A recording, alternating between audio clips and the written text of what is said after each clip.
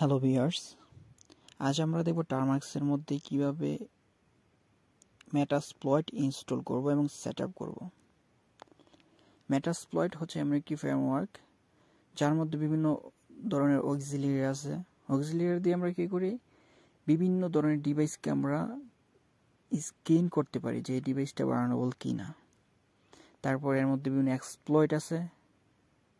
এই এক্সপ্লয়েটের মাধ্যমে আমরা বিভিন্ন ধরনের এক্সপ্লয়টেশন করতে পারি। এক্সপ্লয়টেশনের মাধ্যমে আমরা আমাদের যে ভিকটিমের ডিভাইস আছে যদি বার্নেবল হয়ে থাকে তাহলে আমরা ওই ডিভাইসের অ্যাক্সেস নিতে পারি। এবং এর মধ্যে বিভিন্ন ধরনের পেলোডস আছে যেগুলো ইউজ করার মাধ্যমে ভিকটিমের ডিভাইসের মধ্যে ইনস্টল করে আমরা ওই ডিভাইসের অ্যাক্সেস নিতে পারি। তো আজ আমরা দেখব টার্মাক্সের মধ্যে কিভাবে আমরা মেটাসপ্লয়েট ইনস্টল করব। ব্রাউজার ওপেন করে নেব। ওপেন করার পর এখানে লিখব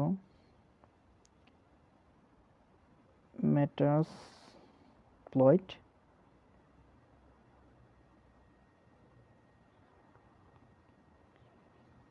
in Termux, এখানে লিখব gigs for gigs, এখান দেখতে পারতেছি এটি gigs for gigs ওয়েবসাইট। এখানে আমরা ক্লিক করে প্রথমটির মধ্যে ক্লিক করার পর এখান দিয়ে আছে স্টেপস, বিভিন্ন স্টেপ দেওয়া আছে কিভাবে আমরা ইনস্টল করব। এই কমান্ডগুলো আমরা কপি পেস্ট করে আমাদের টার্মাক্সের মধ্যে, তো সর্বপ্রথম আমাদেরকে আপগ্রেড করে নিতে হবে আমাদের টার্মাক্স। জন্য আমরা টার্মাক্স ওপেন করব।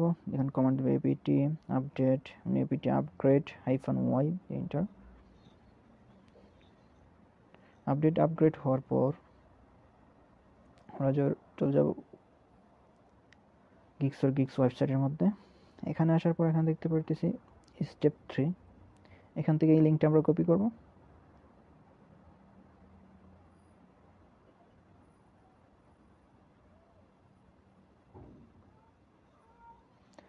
তারপর টার্মাক্সের মধ্যে পেস্ট করে দিব, এন্টার।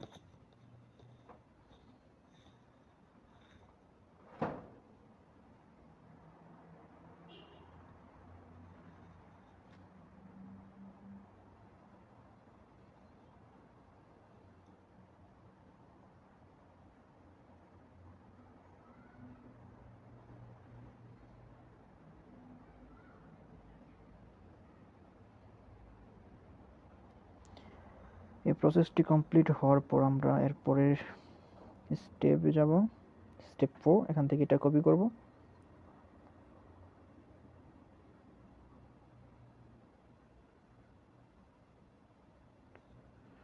টার্মাক্সের মধ্যে যাব, এখানে পেস্ট করব। তারপর আবার যাব, এটা কমপ্লিট হওয়ার পর এখানে দেখতে পারতেছি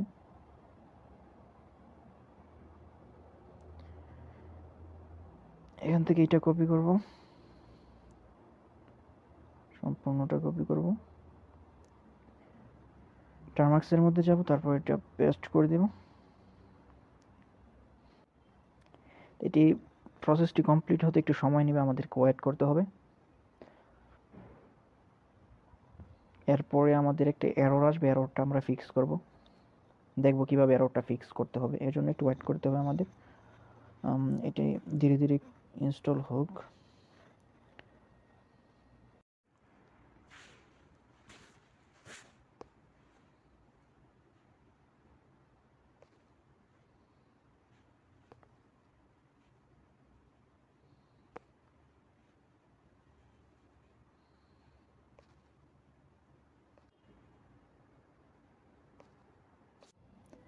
তো আমরা এখানে দেখতে পাচ্ছি আমাদের প্রসেসটি কমপ্লিট হয়ে গেছে। ঠিক আছে,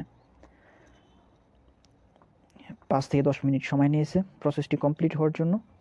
তো আমরা এখন ls দিয়ে এখানে দেখতে পাচ্ছি মেটাসপ্লয়েট ফ্রেমওয়ার্ক।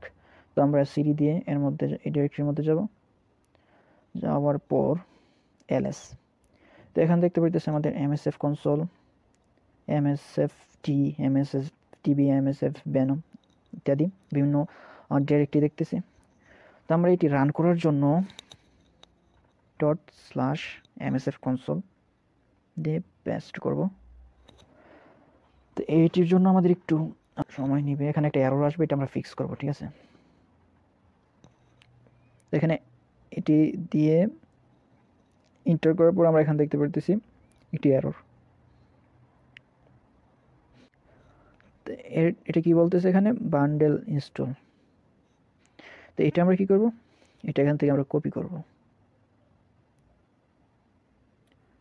কপি করে এখানে পেস্ট করব, পেস্ট করে এন্টার। তো আমাদের এখানে বান্ডেল ইনস্টল হবে, এর জন্য আপনার 10 মিনিটের মতো সময় লাগবে প্রসেসটা কমপ্লিট হওয়ার জন্য। তো এর জন্য আমাদেরকে আরেকটু ওয়েট করতে হবে, একটু লম্বা প্রসেস।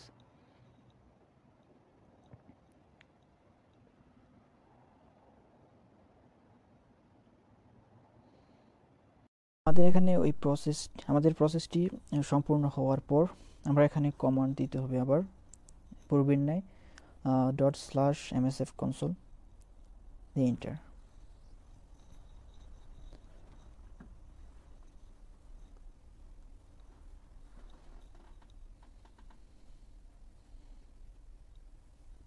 Metasploit রান হইতেছে, একটু সময় নেবে।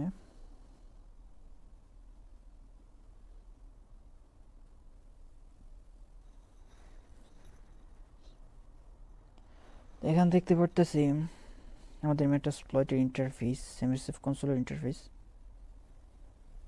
ঠিক আছে? তো এখান থেকে যদি আপনি ব্যানার চেঞ্জ করতে চান তাহলে এখানে আমরা যে কমান্ড দিব ব্যানার,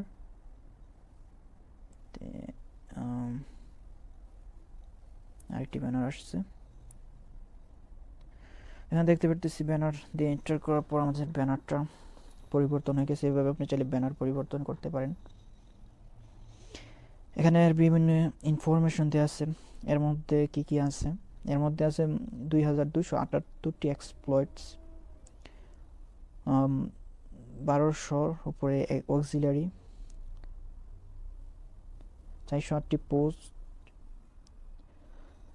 965টি পেলোডস, 45টি ইনকোডার্স। এই ছিল আমাদের আজকের টিউটোরিয়াল। আমরা দেখলাম কিভাবে মেটাসপ্লয়েট আমাদের মোবাইল ফোনের মধ্যে ইনস্টল করব। এর ফুল টিউটোরিয়াল আমাদের পক্ষে অল্প ভিডিওর মধ্যে দেখানো সম্ভব না। এটা যদি আমরা সম্পূর্ণ কমপ্লিট করতে চাই তাহলে আমাদের 2-3 ঘন্টার প্রয়োজন হবে। বিভিন্ন স্ক্রিপ্টের বিভিন্ন ইউজ, পেলোডস, এক্সপ্লয়েটস, অক্সিলারি। তা আপনারা চাইলে বিভিন্ন সোর্স থেকে শিখতে পারেন কিভাবে মেটাসপ্লয়েট ইউজ করবেন।